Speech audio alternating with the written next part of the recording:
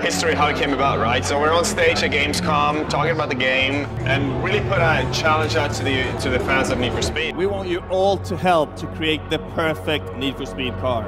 We are going to build this car in real life, pick the rims, the wing, the body kit, and even the wrap. If you participate, you'll have a chance to win a ride along in that car in Vegas. I'm Bryn Alwyn. I'm the vehicle art director for Need for Speed. We had Bisimoto, who's one of our cameo characters, put the car together. The vehicle comes originally naturally aspirated.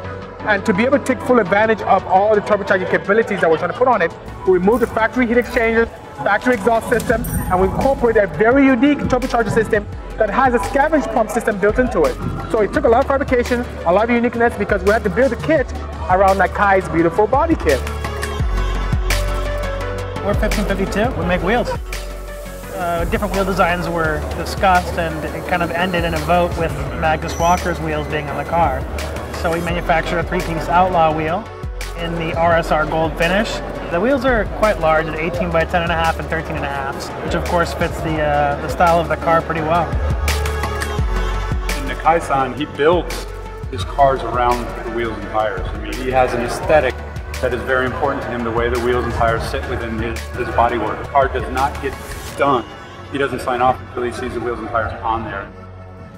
Hi everyone, I'm Nakai of RWB. I think it's so good, you know, that mixing the Magnus Walker style, they're getting like an old style.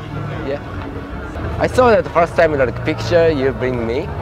So nice, so you know, that's a never choice like that. So also the blue and the gold and the white and the blue gold. So nice color collaboration. I love that.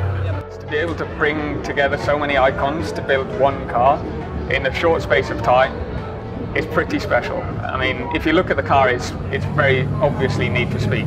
It's not like any other Rowell Porsche. It's not like any other Magnus Walker Porsche. It's not like any other Bisimoto Porsche. It's all come together into one package, and that for me is what's special about it.